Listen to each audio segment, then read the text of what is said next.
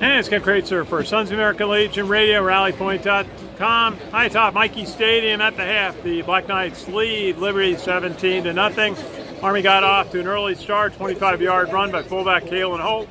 Then Darnell Wolfolk also had a long touchdown run, 26 yards to the Black Knights.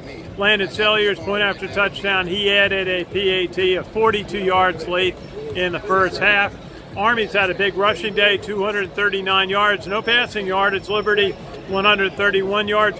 Army hit with 7 penalties in the first half. Liberty, 2. They're calling the blocking fouls very tightly today.